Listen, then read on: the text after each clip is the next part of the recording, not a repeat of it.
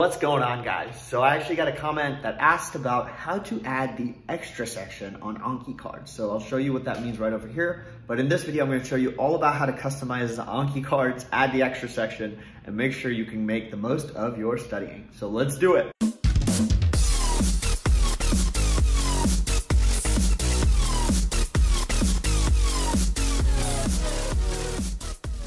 All right, so before we begin, I want to show you what your end product will look like by the end of this video. So this is how I make my cards. They're usually closed deletions, and I usually do something like, maybe I want to talk about granulomatous with polyangiitis, and I know it includes the nasopharynx, the lungs, and the kidneys. So I'll create a closed deletion that kind of has something like this.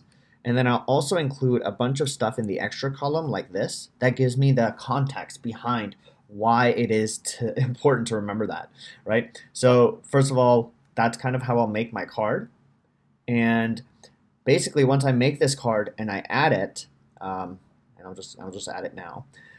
What that does is create the card in the format that I just showed you, in the sense that now, when you look at this card, this is the first closed deletion, and what it does is blanks out Wegener's granulomatosis. So when I press, spacebar, and when I show the other side, it'll not only show the answer this time, but it'll also show me all the notes related to the answer, and that makes it really helpful because I can then put the answer in context, right? So now I'm gonna show you guys how to do this because I know for a lot of you, your closed deletions don't have an extra column, and we're gonna address how exactly you can get an extra column and how you can slowly add notes like this. Okay, so for most of you, your Anki looks like this. It's not as complicated. You just have this thing, and when you press add cards and you click on the type close, your Anki should look something like this. And we don't want this. We want to add an extra box, and we also want to add the sources box. So I'm going to show you now how to do that. First thing that you're going to have to do is go to the fields. And in the field section, we're going to add two new fields. So the first field is going to be the extra, right? So that will be the first field. And the second field is going to be the source. So let's say you're taking notes somewhere and you find a really great site.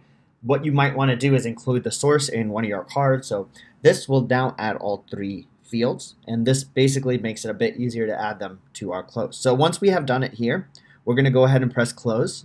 Just go ahead and follow me very closely.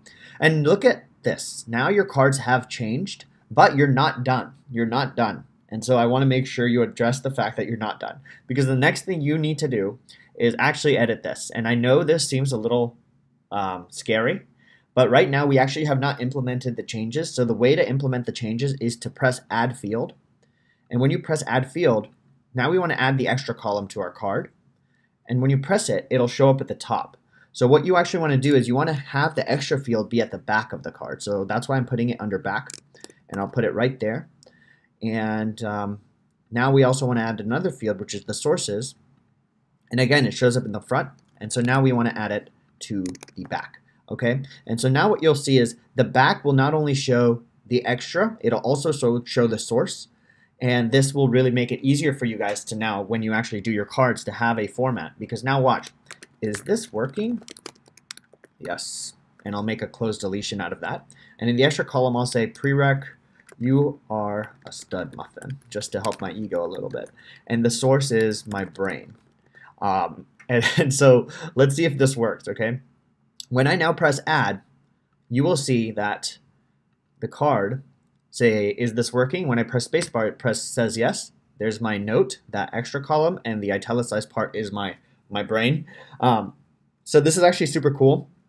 If you really wanted to be super awesome and change this up even more, what I would then do is do the, you can actually edit the font color. So I think you can even say color red, and then your extra column becomes red, and that actually becomes a better way for you to see like if your changes have been implemented. So now your extra column is red and your sources is black. So now you know your answer will be blue, your extra will be red, and your source will be black. So hopefully this very short video gave you guys an insight into how to add the extra column to your closed deletion cards. It is a huge time saver in terms of giving you a great way to organize your thoughts, because now you not only have the closed deletion, the answer, you also have the entire context of where the answer is coming from, and the source if you want it. So if you enjoyed this video, drop a like, comment, share, subscribe. It's a massive time saver for me, so I hope it saves time for you. And I'll see you in the next one. Peace.